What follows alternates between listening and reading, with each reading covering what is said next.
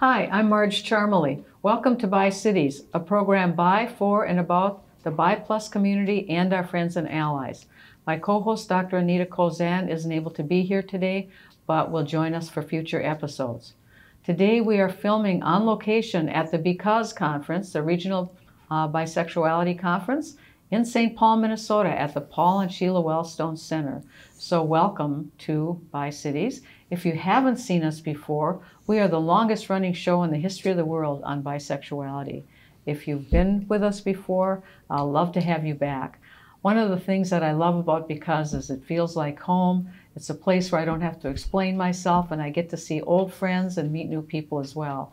Today I will be interviewing some old friends that have been part of the bi and trans community for many years and have done a very special workshop here at Because this year.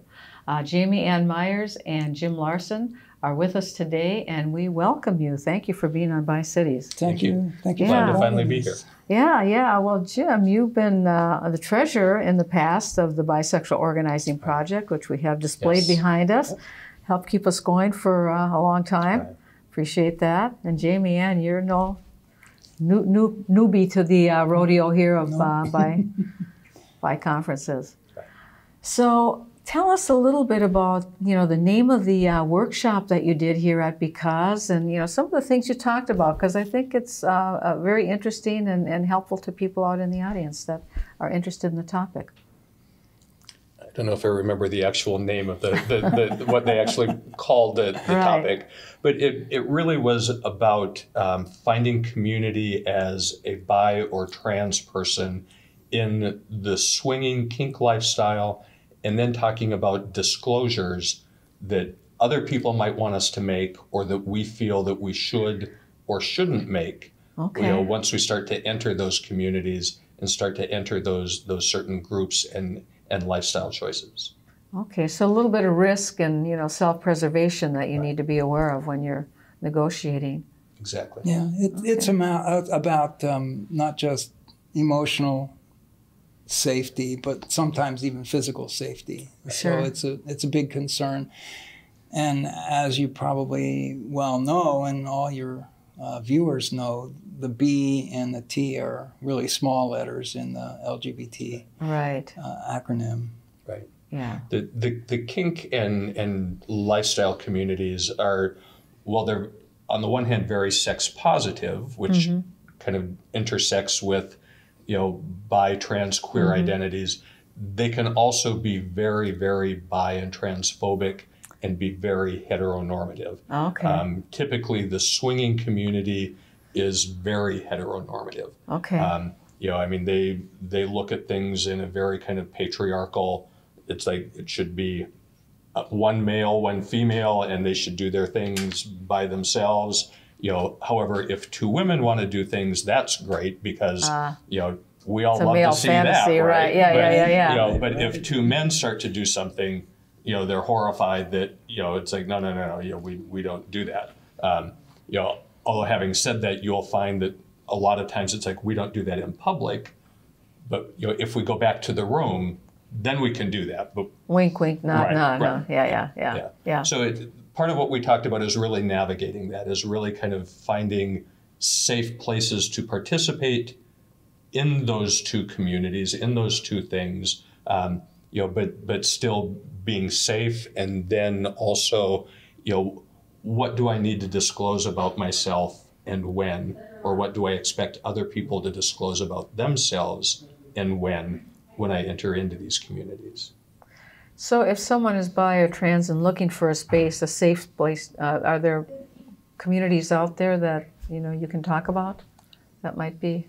Yeah, there are, but one has to navigate those choices very carefully. Okay. And one of the things that people have to be aware of as they're searching for communities is to be certain that someplace in their description that they will say they're welcoming to bi and trans folk. Because if they don't explicitly say that, then they might not be the best choice for a person who's searching for a community.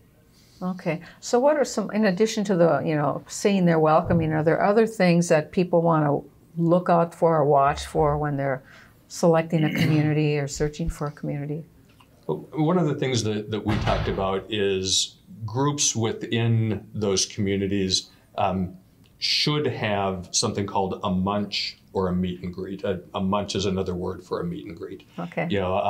So if the group doesn't have that, if they just say, oh no, anybody that's on this app or on this website can come to our parties or events, okay, that's an immediate red flag that it's like, okay, literally anyone could show up there. Oh boy, they're not filtering at all, so chances are you will run into biphobia, transphobia, as well as anybody else that is an abuser. That's any number of behaviors and personality types that you don't want to interact with.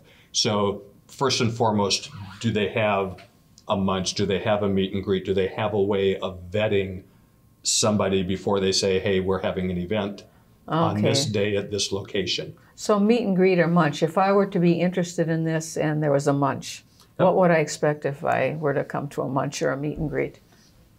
Well, you would expect, first of all, to have an opportunity to socialize with people who are there, because meet and greets and munches are often held in localities where the venue is conducive to that. Okay. I know groups that have met, for example, in the back rooms of pizza restaurants in a private setting, and ordered food in and had a nice social time before the actual event started, and then those people oftentimes afterwards feel free to talk with one another and to investigate a little bit further and get other people's opinions about what went on at that event. Right. So they should, at a munch, they should really talk about the rules of the group. Okay. What should you expect in terms of what's going to go on, and who's allowed to do what. There should be conversations about how much they emphasize consent, whether it's affirmative consent, whether exactly how do people behave in this environment. Can you consume alcohol? Can you utilize recreational drugs? Certainly within the kink community, a lot of different organizations are an absolute no on that. That as soon as you start to become the least bit impaired, you enter into a dangerous area in the kink community. Maybe not quite as severe in the swinging community, but even then, if someone becomes intoxicated, they legally can't give consent. Right. So, do they police that? Do they monitor that? But it's also that opportunity to ask them, about, bi trans inclusiveness. Okay. And if they kind of give you a blank stare about like, well, what is that? I don't know. Yeah. Then it's like, okay, this is maybe not the group that I should be in. If someone is vetting someone, a newbie, for example, how do they vet them? What are they going to, if I show up and I'm being vetted, what are you going to ask me? How will you vet me? With the munches and the meet and greets, in some groups, it becomes an automatic vetting process because you attended and you had the opportunity to ask questions or contribute your own point of view to the discussion. If the vetting takes place off-site from a munch or a meet and greet, we preferably see groups that really only want to do that one-on-one. So they'll oftentimes meet in a coffee shop someplace or some neutral ground where no one feels threatened in any way. It's really not the best situation to vet a person over the telephone because you can't see body language, you can't really form the best opinion of what that person's likely to contribute or not contribute to the group. It's also important to know if the group has moderators and if those moderators will ban people from the group if there are complaints that are made, or if the moderators, and there are always moderators at gatherings, if the moderators notice something untoward or what have you, they will speak with the person who's out of line, and in severe cases, simply wind up banning the person.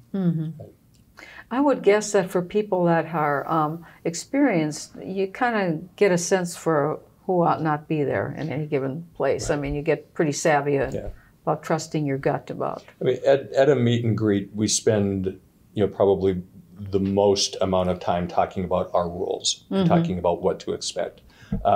But then there is social interaction, where we try and get everyone in the room on at least a little bit of, chatting and interaction. So it's kind of like, okay, is this somebody that should be a part of this group, or am I getting a vibe from this person that maybe not? Yeah.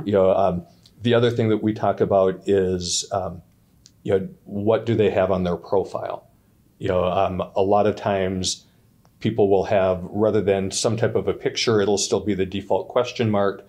And for their about me part, it says, oh, I really hate to write about myself, or I really hate to write telling you anything. Right. Yeah. It's like, okay, then there is no way in the world that you're going to get invited to this because you've literally told us nothing. Yeah, you're evasive. Right. And and we don't expect a portrait picture of, this is me. Yeah. But we do expect the picture to be relatively recent. I mean, some people, it's like it was 15 years and 50 pounds ago. That was me. It's like, but, okay, that's not who walked through the room. Right. And again, not that it's a beauty contest, or not that you have to pass, a body, shape bar or something, but and this gets into the disclosure side, but it gets into how honest are you? Yes. If you've got pictures that you're claiming to be you that don't actually represent what you look like now, it's like, okay, well, now you've already lied to me. Right. Out of the gate. So there are other things that, we and other people in this group would have an expectation to know, and we can probably pretty well guess that there's a better than average chance that you'll lie to us about that too. All right. So integrity and honesty are pretty important in terms of keeping the safety of it and the fun and the pleasure as well. Right. Yeah. Right. So what are some of the disclosure issues that surface at? Well, in our conversation today, at the top of the list were disclosures regarding STIs. Okay. And the full variety of issues and conditions that people may want to know or should be told so about. For the audience, spell out the acronym that you just used. STI. Sexually transmitted infections. So, sometimes STDs. Right. Yeah. Right. So, it's, and there was, a lot of discussion about that, because it's like, so if someone is herpes positive, but they're, in remission, they haven't had a flare up in 10 years, they've been on medication. It's like, okay, well, so when is that relevant? Yes. And one of the things that we talked about is relevancy varies whether you're the person who is herpes positive. I might have a thing, well, I don't really need to disclose that ever. But the other person that I might be about to engage in an activity with might have an expectation that I want to know that up front. Right. And so, that therein lies the rub, right? Yep. And it's true with a lot of, these disclosures. There are people that will be in the lifestyle that are married or have a partner, that don't disclose that. Okay. For whatever reason. I mean, whether, they think that, well, I've discussed it with my partner and they don't care, or they know about it, or I might be here at this event and they're at some other event across town, and that's just our relationship. Or it could be someone that they're at home with the kids and somebody's on the down low. Right. I'm at a ball game. Yeah. So, another important issue has to do with orientation, sexual orientation, and gender identity as well. If you are trans or gender nonconforming or gender queer or gender fluid, should those things be disclosed or should they not be disclosed? And particularly for gender identity, in the trans community, there can be a lot of physical danger in disclosing that identity, because we know for a fact, and we're coming up on November 20th Yes. pretty soon, the Yes. Transgender Day of Remembrance that honors trans folks who've been murdered in the past Yes. year, that's a reality that has to be Right. paid attention to. So those kind of disclosures are sometimes really difficult, especially if you get the feeling that you're being pressured into making that disclosure. Sexual orientation can be tough for bi people because there is a lot of heteronormativity in groups, and monosexuality. And while most of the American public estimated to be 50% or more is really bi, very small number are willing to disclose or even identify that way to themselves, because somehow it's got a stigma around it. And it's interesting, on profiles, it's not at all unusual to see people on their profile identify as straight. Okay. But then there might be an event that says, well, you have to come to this event, you have to be something other than straight. Okay. Because that's non-mono, huh? Right, that's what this is about. And you'll get people that will say, oh, yeah, I want to come to the party. And you'll email back and it's like, but you're straight. Oh, I'm not really straight. I just don't want to put that on my profile. And it's like, okay, well, that's a problem. Yeah. But it obviously, and that was part of what we talked about in the workshop, that disclosures, there will never be a universally accepted, this is what you need to disclose when. Right, okay. No hard and fast rules here. Right. Yeah. As someone who is single and might not want to interact with people that are married or partnered, I've got an idea of when that disclosure should happen. That other person has a different idea. We might not ever agree on that, but if I'm going to be involved in these communities, in my mind, I should have a list of, here are things I want to know about this person, right, and when I should know them. But at the same time, my own list is like, okay, here are things about me that I'm willing to disclose, or things that I am not ever going to disclose.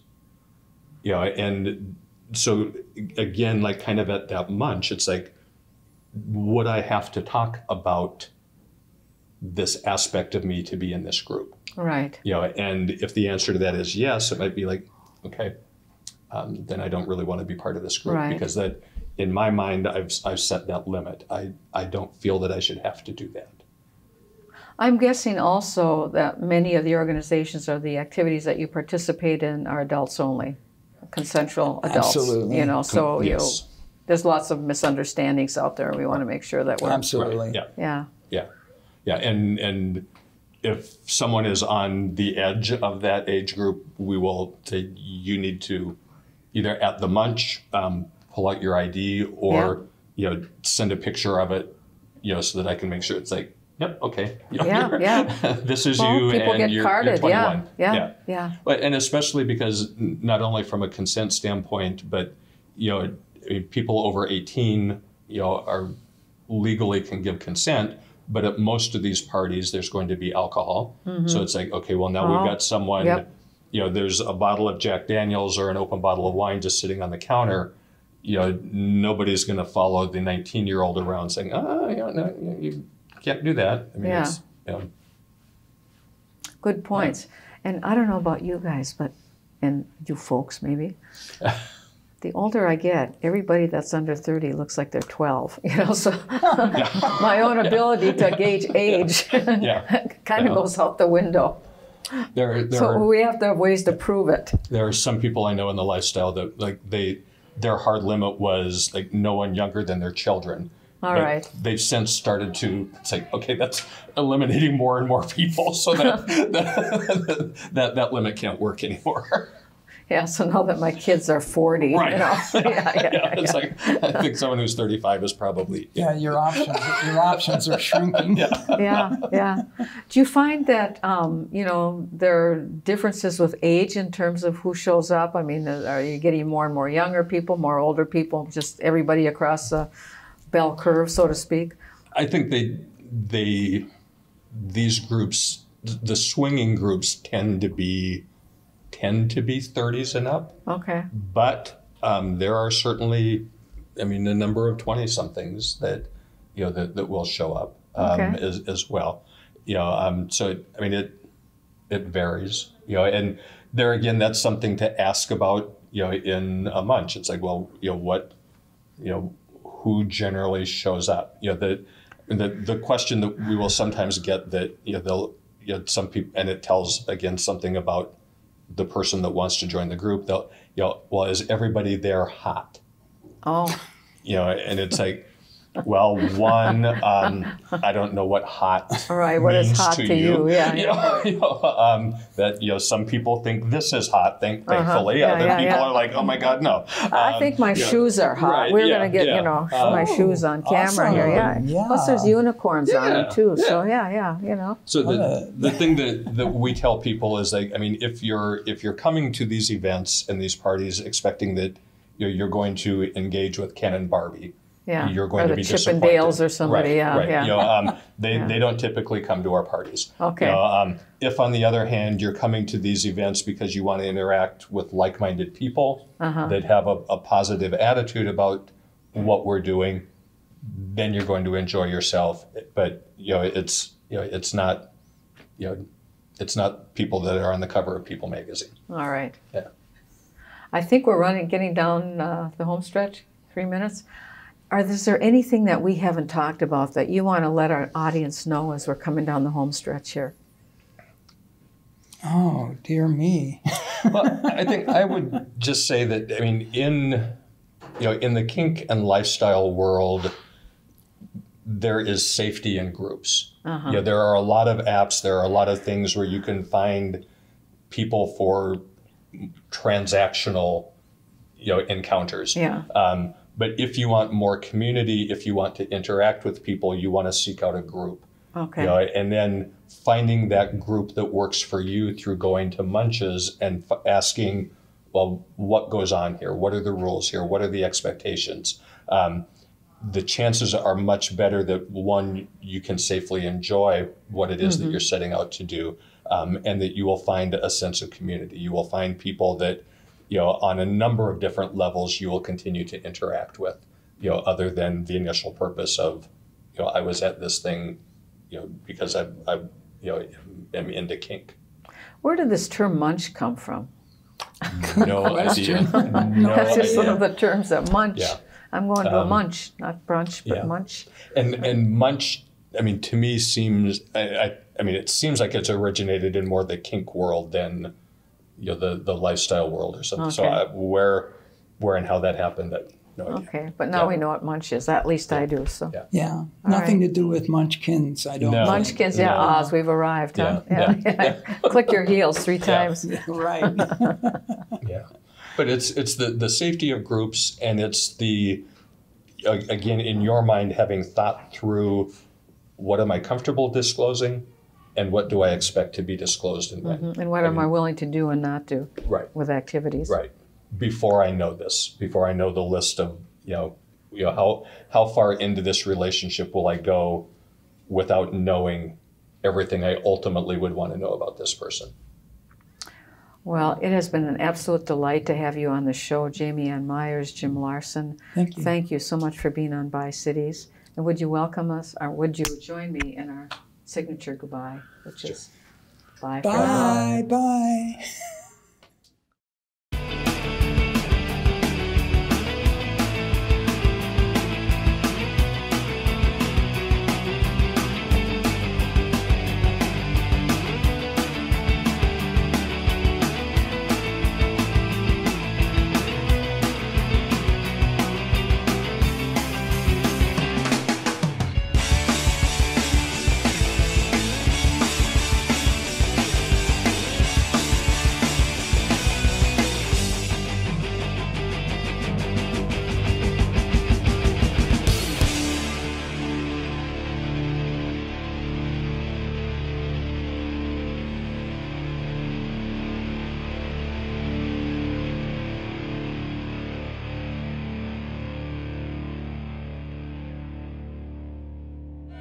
Up here, we're gonna fall.